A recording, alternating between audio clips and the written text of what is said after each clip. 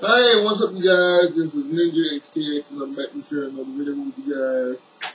This video is actually lesson 971 in our Chairbound Escrima series, and we're continuing on with our lessons in the Unarmed phase of our training. So, let's say someone comes in to choke you, and your arms are down at your side like this. The natural movement is to grab your attacker's arm and start pulling, trying to pull them off of you. No. What you do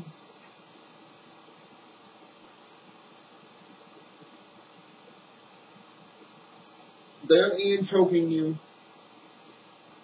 Your arms are loose. So what you do,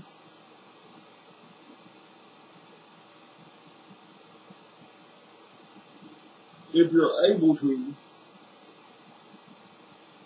hands come up. Instead of going for your attacker's arms, go for the eyes. Punch the throat. Because I got news for you. If their arms are choking you, that means they had to bend down to get you, which exposes their throat. So, if they start to choke you,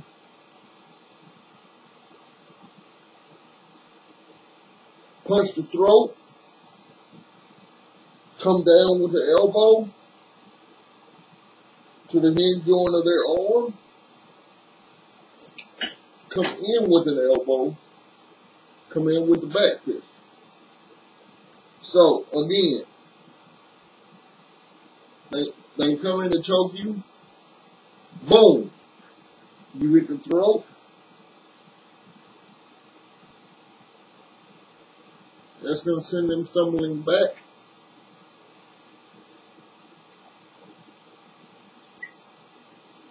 What you can also do is the ear smash and drive your thumbs in their eye sockets. Elbow,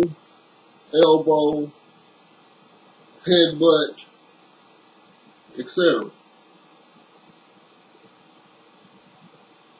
Just because they're coming in to choke you, don't be afraid, because if they're coming in to choke you, that means more than likely they neglected the fact that your arms can still attack. You can also hit with a hammer fist to the groin. So they come in to choke you, you hit with a hammer fist to the groin or a chop to the groin, they're going to let you go. Then, if they try to launch a secondary attack, going trapping hands, hit with the elbow or hit with the hammer fist, roll them off. That's where the wax on, wax off thing comes in. Double eye gouge, roll back, parry, punch. I hope that made sense for you guys. If it didn't, let me know, and I'll be happy to post a breakdown in an upcoming lesson. Peace, take care of yourselves and each other in one love. If you guys have any questions, comments, or requests, please send them to my YouTube account, or if you know how to get in touch with me on my personal Facebook, please go ahead and do so there. Thank you guys for watching.